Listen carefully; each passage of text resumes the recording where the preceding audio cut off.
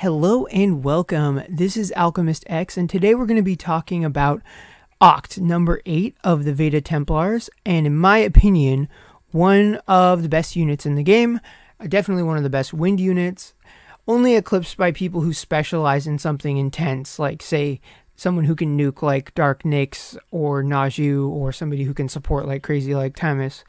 As far as just being a reliable unit and somebody who just won't die, and under a lot of circumstances, as long as there's not any crazy like CC or weird modifier manipulation, someone who can solo a bunch of stages just by sheer impossibility to kill.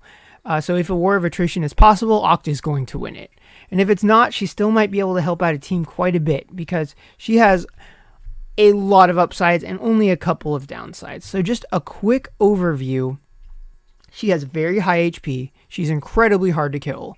She's got an excellent reactive that at close range is good for survivability and at long range is great for jewel economy. She's got CC and aggro manipulation, although more limited than Naofumi's, but she's still capable of doing it. She's got pretty decent damage given how tanky she is. For someone who specializes in not dying, she can hit some pretty decent numbers. Like I've hit like a 20 to 30k depending on the situation. She's got multiple damage types. She's got some slash, strike, missile, so that can be handy in levels where that matters. And then if you are fortunate enough to have her newest memento, you also get a transformation state that will not only restore her health, but it will also specialize in shield breaking, and sometimes shields are a pain. And then, of course, that amazing memento is also normal pool, just to make it even nicer. So as far as downsides go, really just that her second best memento, the one that's going to give you the snowballs, is limited. And then her farming is just one a day. So that can be kind of a pain, especially if you're on the newer end of the spectrum. Luckily, on the plus side, because she is pullable in normal summons, you can just get shards of her much faster than you would a typical limited unit. And then whenever you have the opportunity to get a unit selector or a shard selector, she's going to be on it. So if you are still in the process of raising her, that is something to look forward to. So you can get that done, but just don't have to rush it too much. Because as far as wind shards go, I would definitely prioritize the limited SS tier units before her. But other than that, depending on what you have or what you don't have, it might be a good idea to just get her up if you're in dire need of a really strong wind unit. So that is about it for the introductory spiel about Acht and why I think that she is so great. So let's go ahead and take a closer look at her kit on the unit screen. A quick detour before we go to the status screen. I made a sheet to compare and contrast Acht's mementos because she has so many of them, and under the best of circumstances you can only equip 2 of them. So what we've got here are her 4 mementos. We'll call them the oldest one, the swimsuit one, the mug one, and the new one. And you can see the leader skill that offers at max limit break, as well as the max limit break bonus, as well as some just notable other traits that come with it as you level the memento up. So feel free to pause and screen cap, all that.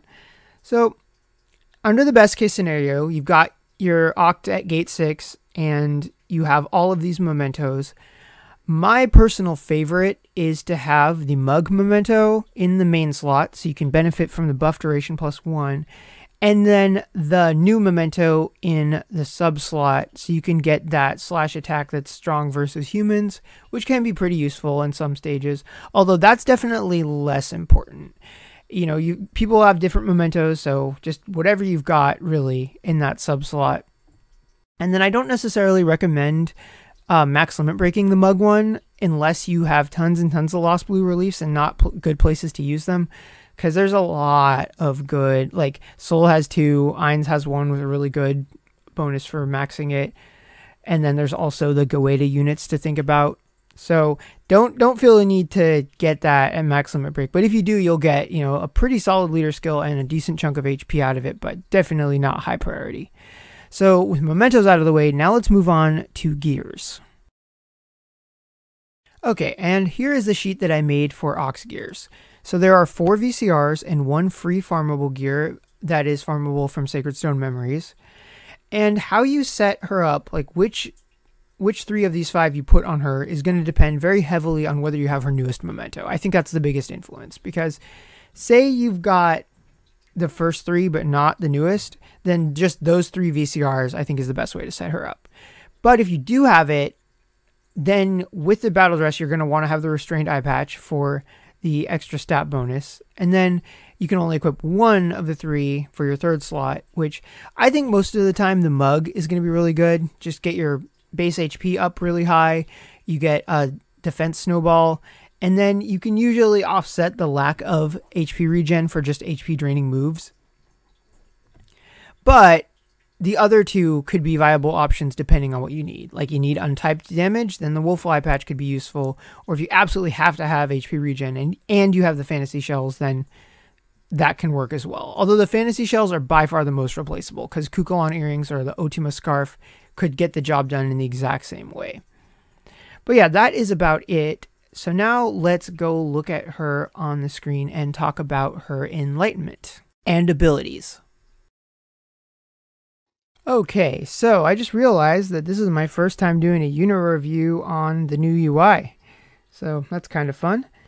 So as far as abilities go, I just think pretty much everything from her most recent job, plus her Gate 2, which is from Valkyrie, and that's about it.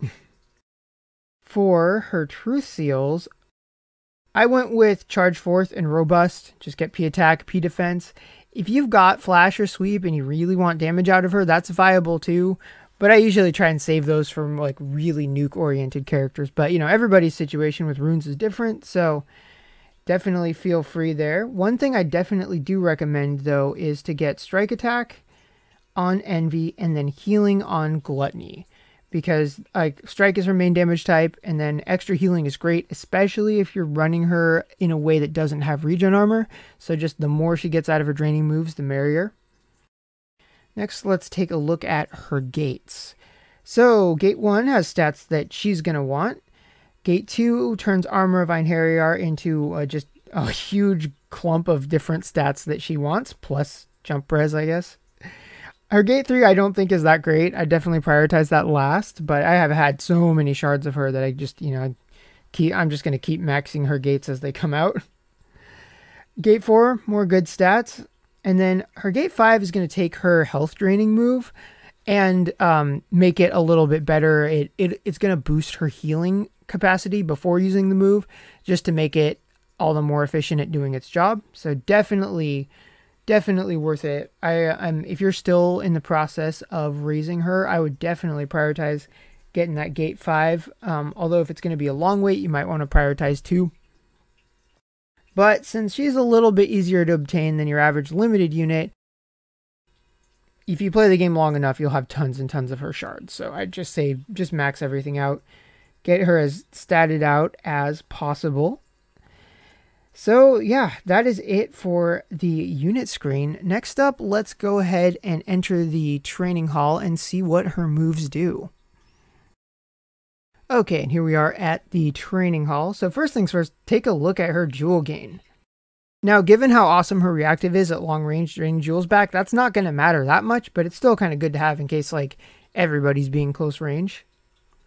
So the first move on her her main kit is going to be Breakneck Leg, and this is going to be a CT down move that also halves P defense and M defense, and it's a teleport with pretty decent range. That's what it looks like on a Thunder enemy. So one of the really nice things about Acht is that while she's a tank and she only has a base move of 3, she is very mobile with the combinations of her ability to buff her move as well as her ability to teleport. So that can definitely really help negate the fact that her move under normal circumstances sucks. So speaking of, Destruction Sword is going to do that. It'll raise her move and jump by 1. And then if your health is lower than 50%, then you also can get a auto regen for 1 turn, and it'll restore a massive amount of health, just adding to the fact that she is incredibly hard to kill. And that is going to look like this. And now she can move farther. And then she's got a third teleport, with her Roaring Rend axe. And now if your health is above 90%, this is going to function like Naofumi's hate reaction where you force aggro, but it's only going to do it for one turn. So it's not quite as good as hate reaction, but given all the other stuff that Acht can do, I think that's a worthy price to pay. I think if she had too much aggro drawing, and as well as if she had like the ability to do cover, she'd just be ridiculously broken. But yeah, so one more move on her main is her HP draining move, and this is the one that Gate 5 affects. So this one is going to buff her ability to heal, which is good for her close range reactive as well as her other healing move on her sub. And damage is not too bad. Now one thing to keep in mind is I don't have her hit snowball fully realized, and then she's not really getting hit. So those could be a little bit better. I guess the getting hit is just for defensive stats, but nonetheless, so her sub is more about CC. She's got a poison attack, which can be nice for 2 hits, although in the case of her breaking shields, her HP draining and her transformation are better at that anyway, so having multi-hit is less important there. She's also got a little bit of elemental coverage, but I honestly don't think that matters that much. But what is nice about it is that she can inflict daze. So in times where CC is viable, she is very good for that. We might need to drain a little bit of jewels back. But yeah, as we can see, she's doing not too bad damage. Then finally, or not finally, second to finally, we have her strike attack that not only does it drain HP, but it also drains back a bigger proportion of the damage. So, she only did 4,500, but she got over 9,000 back. So just more survivability on her kit. So that's she can just do so much. So even if she doesn't do like damage or anything like that particularly amazingly, she just makes up for it in so many different ways. And then last but not least, she's got a magic attack, which if anybody was using her in the Uzuma Job Plus level, that might have come in handy. So even though she couldn't do a ton of damage in that map, she was still capable of being useful, which I think speaks volumes about her as a character. So it doesn't do a ton, but it does lower evasion and it is 100% hit. And as you can see, not terrible damage. So the next thing that I want to do is get her jewels up really high. Then take a look at her transformation state, since I was really lucky and ended up getting my hands on the Memento. And this time we will try and get ourselves attacked just to show the difference in her reactive in her transformation state.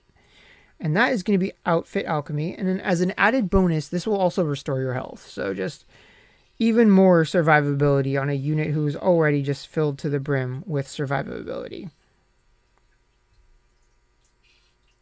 And this reaction is an AoE, lower stats, and it's also 100% hit. I mean, if the enemy can hit her. So definitely not bad there at all. Oh, she also attacks twice when she is in this state with crazy amounts of jewel gain.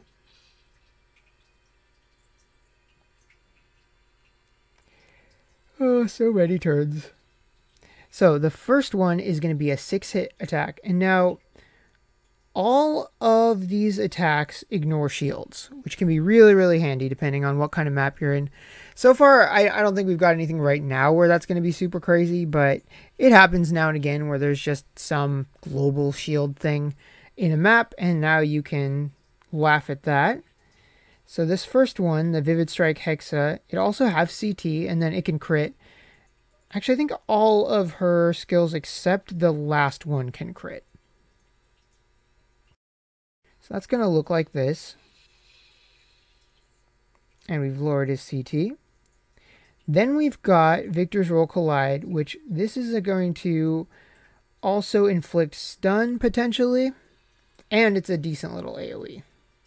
So let's go ahead and hit both of them with that. So kind of similar to Soul when he's in his transformation state, big AoE stun. Now, whenever stun is useful, that can be great. Although you'll find, really challenging maps, they tend to be immune to it because otherwise it's kind of broken, especially in maps where it's like very reaction driven. Next, we've got Mad Palm Shock, and this one is going to raise counterattack power for 3 turns. So this is actually a pretty good one to use first once you've transformed. And then if the if the P attack and M attack has been lowered, which the reactive will do, then also raised power. And like always, or not always, but like almost always, it is a teleport. This girl is just so mobile. Okay, we should have one more turn. And we will use that for Black Sun Big Bang. So this is kind of her big nuke.